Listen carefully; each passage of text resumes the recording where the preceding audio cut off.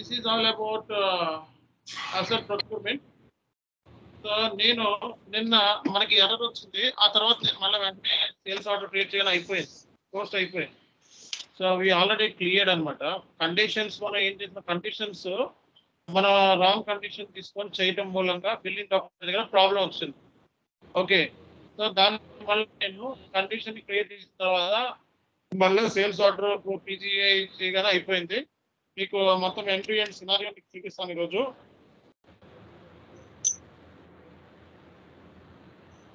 Okay, first నా screen కనపడుతుందో లేదో please confirm చేయండి అండ్ పూర్ణ మ్యూట్లో పెట్టుకోండి. So anyone please confirm. Screen కనపడుతుందండి, చెప్పాలి. ఎవరు మాట్లాడతలేదు. స్క్రీన్ కనపడుతుందా?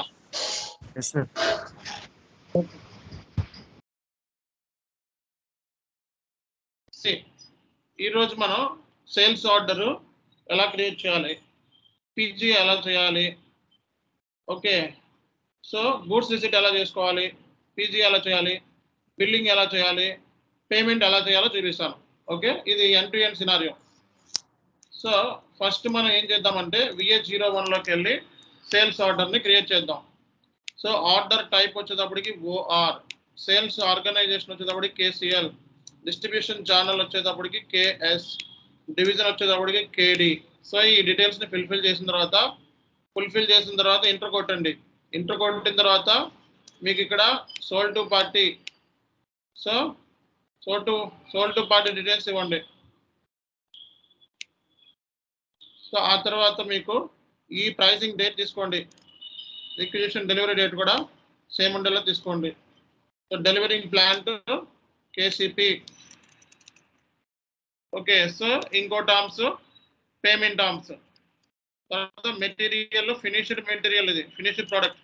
So order quantity 100 rupees, 100 quantity, okay. తర్వాత ఈ డేట్ కూడా మార్చుకోండి. ప్లాంట్ KCP, సో అమౌంట్ ఒకటి 100 రూపీస్, కరెన్సీ INR, ఓకే. ఈ details minimum sales order create చేయాలంటే మినిమం ఈ డీటెయిల్స్ ఇవ్వాలి.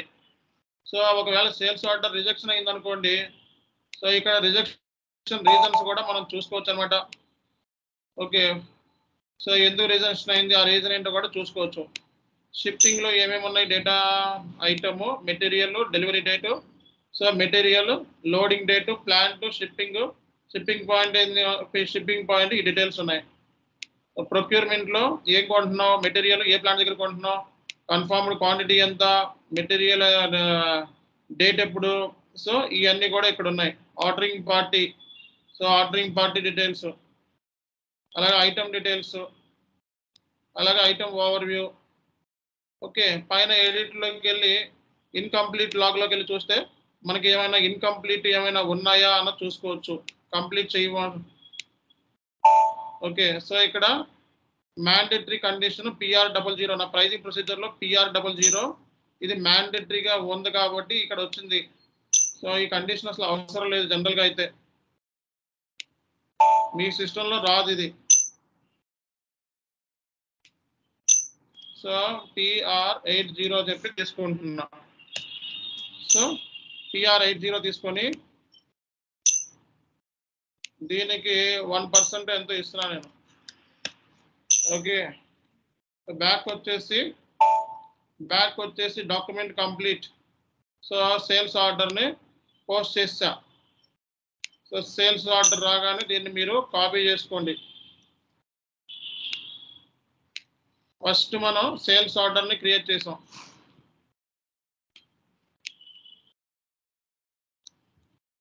ఓకే, సో ఇంటూ కొట్టి బ్యాక్ వచ్చి సేల్స్ ఆర్డర్ని డిస్ప్లే చేయాలనుకుంటే చేంజ్ చేయాలంటే మళ్ళీ చేంజ్ చేసుకోవచ్చు, డిస్ప్లే చేయాలంటే డిస్ప్లే చేసుకోవచ్చు, మళ్ళీ ఇదే డీటెయిల్స్తో ఇంకోటి క్రియేట్ చేయాలంటే క్రియేట్ చేసుకోవచ్చు.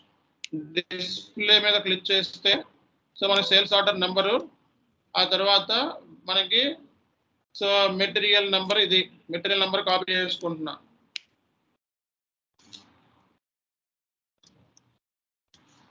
సో ఫస్ట్ నువ్వు PGI అంటే అవుట్ బౌండ్ డెలివరీలో PGI. సో అంటే ఏంటి, నువ్వు గూడ్స్ ఇష్యూ చేయాలంటే ఫస్ట్ నీ దగ్గర గూడ్స్ ఉండాలి. కాబట్టి గూడ్స్ ని క్రియేట్ చేసుకుంటున్నప్పుడు SAPలో.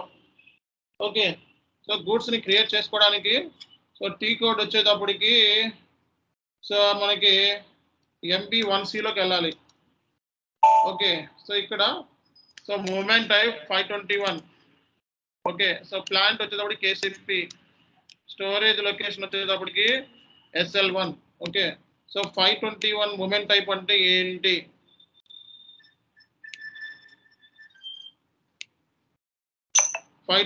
మూమెంట్ టైప్ అంటే ఏంటో చూడండి. So receipt without production orders లేకుండా రిసిట్ చేసుకోవడం, గూడ్స్ రిసిట్ చేసుకోవడం అన్నమాట ఈ మూమెంట్ టైప్. ఎంటర్ కొట్టండి. సో ఎంటర్ కొట్టండి. ఎంటర్ కొట్టిన తర్వాత మెటీరియల్ తీసుకోండి. ఇదంతా కూడా హై లెవెల్ మనకి సిస్టంలో కాన్ఫిగరేషన్ చేస్తేనే అవుతాయి ఇవన్నీ ప్రాపర్గా, లేకపోతే అవ్వు. 4 సార్లు చెక్ చేసుకొని తీసుకోవాలి ఇవన్నీ. సో 100 క్వాంటిటీ స్టాక్, 100 క్వాంటిటీ ఇస్తున్నా. So post చేసేస్తున్నా. సో పోస్ట్ అయిపోయింది. ఓకే,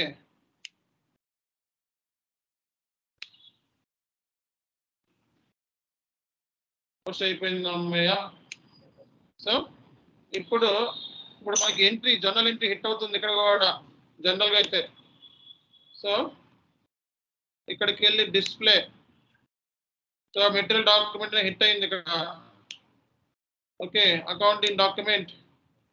సో ఇది అకౌంటింగ్ డాక్యుమెంట్ వచ్చేటప్పటికి ఇది ఫినిష్డ్ ప్రోడక్ట్ ఇంక్రీజ్ అయింది. ఇది స్టాక్ని ఇప్పుడు చూడాలనుకుంటే ప్రాఫిట్ సెంటర్ డాక్యుమెంట్ కూడా జనరేట్ అయిందా, dummy profit సెంటర్తో profit centre document కూడా క్రియేట్ అయిందా. ఓకే, సో ఇప్పుడు ఈ స్టాక్ని చూడాలంటే మనం MMBEలోకి వెళ్ళి స్టాక్ చెక్ చేసుకుంటున్నాం. ఫినిష్డ్ ప్రోడక్ట్ ఎంత స్టాక్ వచ్చింది అనేది, 100 quantity unrestricted usage. Okay, so నేను ఇప్పుడు ఏం చేశాను, సేల్స్ ఆర్డర్ క్రియేట్ చేసి స్టాక్ క్రియేట్ చేశాను, ఎందుకంటే స్టాక్ ఇష్యూ చేయాలి కాబట్టి. సో నెక్స్ట్ సో VL01Nలోకి వెళ్ళి షిప్పింగ్ పాయింట్ KCL కదా, KCL తీసుకున్నా షిప్పింగ్ పాయింట్. నీ సేల్స్ ఆర్డర్ ఏదైతే ఉందో ఆ సేల్స్ ఆర్డర్ని ఇచ్చేసేయి. ఓకే, ఎంటర్ కొట్టిన తర్వాత ఇది గూడ్స్ ఎంత పిక్ అయినాయి, ఆ పిక్ అయిన క్వాంటిటీ ఎంత అంటే 100 క్వాంటిటీ. ఓకే, సో లోడ్ ఎంత అయినాయి, so load 100. So loading date ఇది. సో ట్రాన్స్పోర్టేషన్ ఎప్పుడు, ఇది కూడా ట్రాన్స్పోర్టేషన్ డేట్ ఇదే. Gross wait 10, delivery quantity 100. Status overview. So status ఓవర్వ్యూలో ఏ అంటే ఏంటి, నాట్ ఎట్ ప్రాసెస్, ఇంకా ప్రాసెస్ చేయాల మనం. గూడ్స్ ఇష్యూ ఇంకా ప్రాసెస్ చేయాల. ఓకే, సో ఇప్పుడు మనం ఐటమ్ ఓవర్వ్యూలోకి వెళ్ళి పోస్ట్ గూడ్స్ ఇష్యూ మీద క్లిక్ చేయండి. సో పోస్ట్ ఇష్యూ గూడ్స్ కూడా అయిపోయింది. PGI సంబంధించిన డాక్యుమెంట్ కూడా రెడీ అయిపోయింది.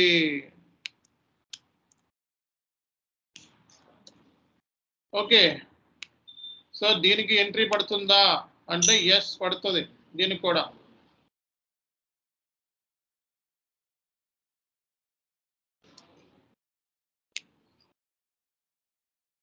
సో ఇది అయిపోయింది ఇది. సో నెక్స్ట్ వచ్చేటప్పటికి సో ఫ్లో చూసుకోవచ్చు, ఎక్కడి నుంచి అయినా చూసుకోవచ్చు. VH03లోకి వెళ్ళి ఫ్లో చూసుకోవచ్చు నువ్వు.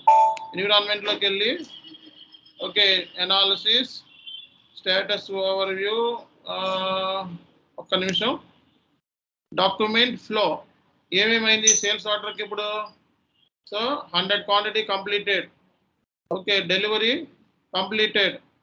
ఓకే, గూడ్స్ ఇష్యూ ఇదిగో కంప్లీటెడ్, పికింగ్ కంప్లీటెడ్. సో దీన్ని సెలెక్ట్ చేసుకొని డిస్ప్లే డాక్యుమెంట్ మీద వెళ్ళి అకౌంటింగ్ డాక్యుమెంట్ మీద క్లిక్ చేస్తే సో నీకు cost of goods sold account to inventory వచ్చేసిందా లేదా ఎంట్రీ. PGI చేసినప్పుడు ఎంట్రీ ఇదే కదా. నెక్స్ట్ ఎంట్రీ ఏంటి, billing document. So billing document దగ్గర నిన్న జనరేట్ చేసినప్పుడు ఎర్రర్ వచ్చింది VF01 billing document. So billing document ఆటోమేటిక్గా నీకు ఇక్కడ అప్డేట్ అయిపోతుంది. నువ్వు చేయాల్సింది ఏంటంటే ఎంటర్ కొట్టి చూస్తే బిల్లింగ్ డాక్యుమెంట్ సంబంధించిన డీటెయిల్స్ అన్నీ కూడా ఇక్కడ వచ్చేస్తాయి. ఓకే, షిప్పింగ్ ఏంటి, మొత్తం ప్లాంట్ ఏంటి, ఆల్ డీటెయిల్స్ అన్నీ కూడా. ఓకే, ఇంకా ఫుల్ డీటెయిల్స్ కావాలనుకుంటే ఎడిట్లోకి వెళ్ళి అడ్డర్ డేటా చెక్ చేసుకోవచ్చు. ఓకే, ఇవన్నీ కూడా చెక్ చేసుకోవచ్చు. Payment cards, billing item overview. So ఇవన్నీ ఇక్కడ 1 by 1 మీకు టైం దొరికినప్పుడల్లా చెక్ చేసుకోండి. Okay, accounting document analysis. So ఇవన్నీ కూడా చెక్ చేసుకోవచ్చు మీరు. సో ఇప్పుడు దీన్ని సేవ్ చేద్దాం. సేవ్ చేస్తే బిల్లింగ్ డాక్యుమెంట్ కంప్లీట్ అయిపోయింది. చూసారా, బిల్లింగ్ డాక్యుమెంట్ కంప్లీట్ అయిపోయింది. సో మీరు చేయాల్సిన పని ఏంటంటే సో VF02లోకి వెళ్ళి కూడా మీరు ఇక్కడ ఫ్లాగ్ మీద క్లిక్ చేస్తే billing document has been passed on accounting అంటే ఇది ఇస్తే కానీ అకౌంటింగ్ డాక్యుమెంట్ అనేది జనరేట్ కాదు. ఓకే, సో డిస్ప్లే కొడితే సో అకౌంటింగ్ మీద క్లిక్ చేస్తే డబుల్ క్లిక్ చేయి. సో ఇక్కడ tech Mahindra sales output tax కూడా క్యాలిక్యులేట్ చేస్తాం మనం తీసుకుంది 08. చూసారా, సో ఇది బిల్లింగ్ డాక్యుమెంట్. నిన్న ఏమైతే చేశానో అదే చేసా, కొత్తగా ఏం కాన్ఫిగరేషన్ ఏం చేయలేదు. ఆ నిన్నే రెక్టిఫై అయిపోయిందని చూడలేదు మనం, అంతే. ఓకే, సో మనకి బిల్లింగ్ డాక్యుమెంట్ ట్యాక్స్ కూడా క్యాలిక్యులేట్ చేసేస్తాం. ఓకే, ఇప్పుడు సో ఈ కస్టమర్ 56 కస్టమర్ బ్యాలెన్సెస్ చెక్ చేద్దాం అనుకుంటే టీ కోడ్ ఏంటి, ఇది ఏ కైండ్ ఆఫ్ డాక్యుమెంట్ ఇది చూద్దాం. FBL5N వెళ్ళిపోయి క్లిక్ చేయి. క్లిక్ చేసిన తర్వాత ఇది ఇప్పుడు నేను పోస్ట్ చేసింది ఎంత, ఇది ఆర్వీ డాక్యుమెంట్స్ 2 ఆర్వీలు పోస్ట్ చేసా, నిన్న ఒకటి ఈరోజు ఒకటి. సో ఈరోజు సో దాన్ని సెలెక్ట్ చేసుకొని స్పెట్స్ మీద క్లిక్ చేసి సో కాలమ్ డాక్యుమెంట్ మీద క్లిక్ చేస్తే మనకి ఎంట్రీ ఇది. అడ్డర్ మీద క్లిక్ చేస్తే ఇది ఆర్వీ డాక్యుమెంట్. సో ఇప్పుడు నువ్వు దీనికి సంబంధించి పేమెంట్ టర్మ్ ఏమి ఇచ్చారో చూసుకో. సో పేమెంట్ టర్మ్ 0001 ఆల్రెడీ ఉంది. సో ఇప్పుడు నేను ఏం చేస్తానంటే ఆటోమేటిక్ పేమెంట్ ప్రోగ్రామ్ చేయాలి దీనికి. ఓకే, 56 డాక్యుమెంట్కి ఆటోమేటిక్ పేమెంట్ ప్రోగ్రామ్ చేయాలంటే నా దగ్గర పేమెంట్ మెథడ్లో ఉండాలి. బ్యాంక్ డిటర్మినేషన్లోకి వెళ్ళి ఇన్కమింగ్ పేమెంట్ మెథడ్ ఏమైనా క్రియేట్ చేసానో చూస్తా. Okay, so incoming payment method ఏమీ లేదు. ఎల్ అంటే ఏంటో చూద్దాం ఉండు. Payment method in country. L అంటే ఏంటి, ఇన్కమింగా అవుట్ గోయింగా. సరే, దీన్ని ఇన్కమింగ్ కింద మార్చేస్తానుండు. ఓకే, ఇన్కమింగ్ కింద మార్చేస్తా ప్రస్తుతానికి. టైం రియల్ టైంలో ఇలా చేయకండి. సో ఇప్పుడు నేను సో ఈ 56 డాక్యుమెంట్ ఏదైతే ఇక్కడ ఉన్నాయో దీనికి పేమెంట్ మెథడ్ ఇన్వాయిస్ లెవెల్లో ఇచ్చేస్తాను చూడు. అన్నీ క్లోజ్ చేసేస్తున్నాను.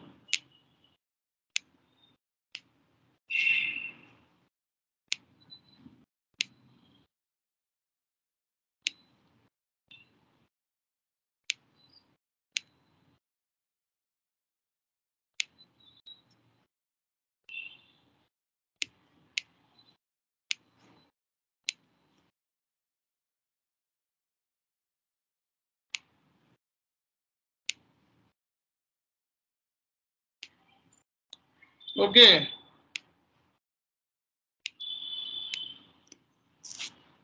సో ఇప్పుడు ఏం చేయాలంటే ఇప్పుడు L5Nలోకి వెళ్ళి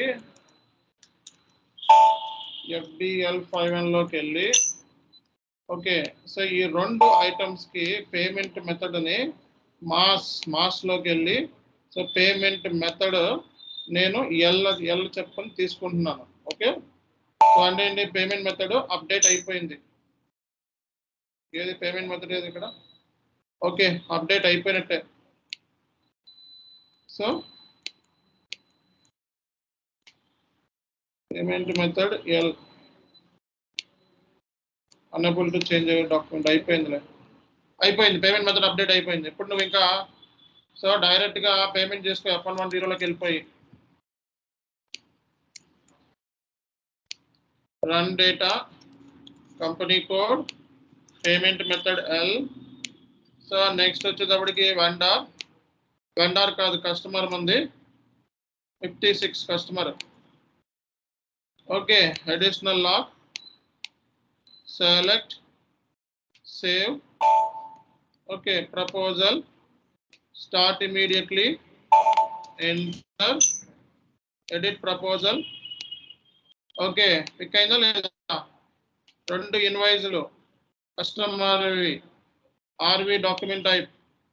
ఓకే, విత్హోల్డింగ్ ట్యాక్స్ ఏమీ లేదు. సో పేమెంట్ చేసి పడేసాయి, అయిపోయిందయ్యా. ఇప్పుడు వెళ్ళి so FBL1 FBL5N. Okay, execute. ఏమీ లేదు, క్లియర్ చేయాల్సినవి ఉందేమో చూసుకో. ఓకే, మొత్తం క్లియర్ అయిపోయింది. So clearing document ZP document ఇది. దీన్ని సెలెక్ట్ చేసుకొని స్టెప్స్ మీదకి వెళ్ళి ఆల్ ఆఫ్ డాక్యుమెంట్లోకి వెళ్తే నీకు సో ఎంట్రీ పడింది, పేమెంట్ ఎంట్రీ. ఇది కాన్సెప్ట్, ఇది మనకి కాన్సెప్ట్.